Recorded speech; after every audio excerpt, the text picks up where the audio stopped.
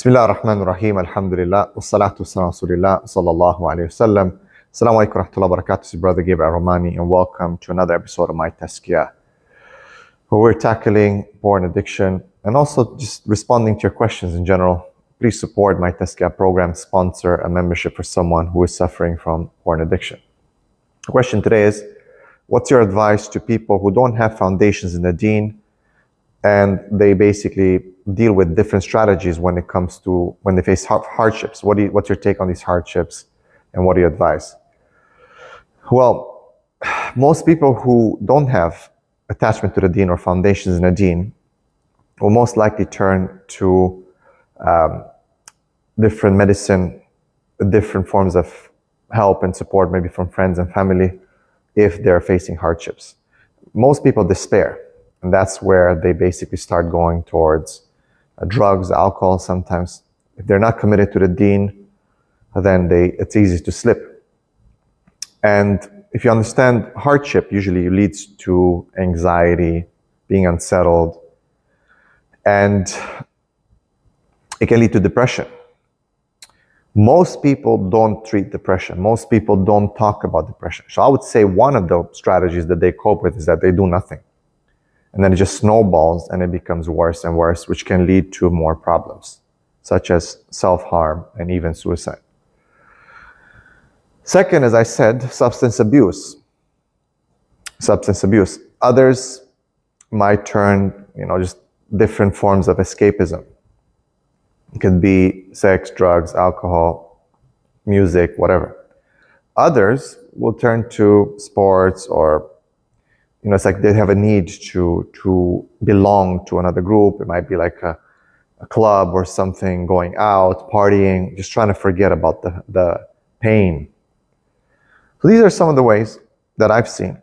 Now, what's my advice? My advice, first and foremost, before I give my advice, I would say that even those who are attached to the Deen sometimes will still not be able to choose the correct coping strategies when it comes to difficulties in life.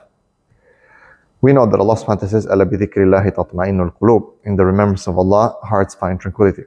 Yes, you can work out, you can go for a run, you can do therapy, but in the end, you have to turn to Allah. It has to be at the core of your strategy in dealing with these problems. The problem is today, in the 21st century, we take medicine, we do everything before we turn to Allah. And finally, in the end, when there's no more hope, we say, Ya Allah. Allah subhanahu wa ta'ala tells us in the Quran, I believe it's Ibrahim alayhi salam talking, وَإِذَا مَرِضْتُ فَهُوَ يَشْفِينَ. And when I'm sick, indeed it is He, Allah, who actually cures me. We have to turn to Allah subhanahu wa ta'ala. Yeah, I know it's not easy. You can't just say, well, I'm just going to pray and make dua when I'm depressed. There's strategy. You talk to people, you go to therapy, you move, fitness, because that helps a lot. You sleep, try to sleep well. You have loved ones that surround you, and so on and so forth. You talk to yourself. Self-talk is huge and very important in dealing with stress and anxiety. But at the same time, tahajjud, TTT, therapy through tahajjud, qiyam al-layl, turning to Allah subhanahu wa ta'ala. It's all done in parallel. You have to always put Allah first. So a person who fully understands their purpose in life, who created them, who put them on this earth, and who allowed even for this difficulty to happen, will know who to turn to the same one who put him on this earth, to the same one who has made everything possible. That's the one that you turn to. So Allah says, فَأَيْنَ تَذْهَبُونَ. Where are you going? Where are you running away from Allah subhanahu wa ta'ala?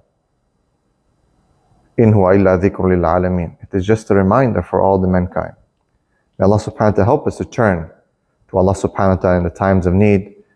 And of course, to our families and friends, our loved ones, to help us, and to our professionals, because Allah subhanahu wa ta'ala has allowed and has facilitated for this to happen, to help each other. وَتَعَاوَنُوا عَلَى الْبِرِّ وَالتَّقْوَى. Help each other in righteousness and God consciousness. بارك الله فيكم. السلام عليكم ورحمة الله وبركاته.